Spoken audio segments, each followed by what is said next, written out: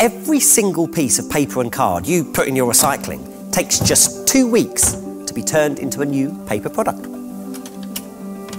Clever, eh? The 3 main types of paper and card you can put in your recycling are newspapers, magazines and letters, the paper packaging you get for food, microwave dinner sleeves, that sort of thing, and cardboard, delivery boxes, etc. But please do not put in things like takeaway boxes, which are covered in food, oil and grease. They go in your general waste, otherwise they will contaminate the recycling process.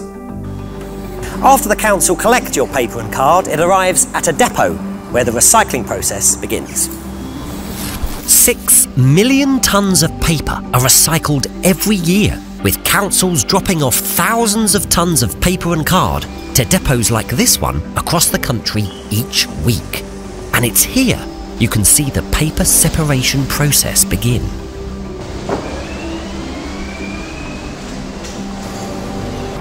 The teams start by removing anything that contaminates the recycling by hand.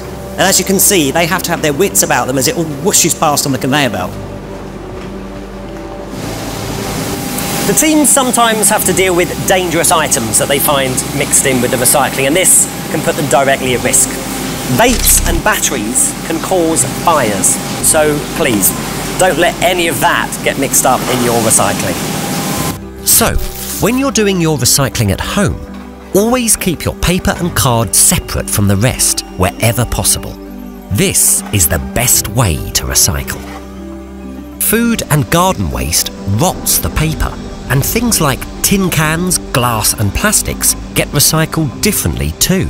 So check you're adding the right items to the right bin as you recycle. The paper and card have now been separated and compressed into giant bales ready to be transported to the mill. Here the bales travel to a pulper where the paper and card are mixed with water. It's a bit like a huge food blender, breaking down the paper and card to create pulp. 2 truckloads of paper are processed here every hour. When the paper mixture comes out of the pulper, it's sprayed onto giant sheets of fabric and put through a huge press, squeezing out all the water and leaving the sheets exactly the right thickness or weight required to make either card or paper. The paper is then wound into enormous reels, each weighing 35 tonnes, the equivalent of 6 adult elephants. The reels of recycled paper are stored in a warehouse, ready to be taken across the UK to become corrugated cardboard and other paper-based products. Cardboard, newspapers, magazines, and of course paper packaging can all be recycled again and again.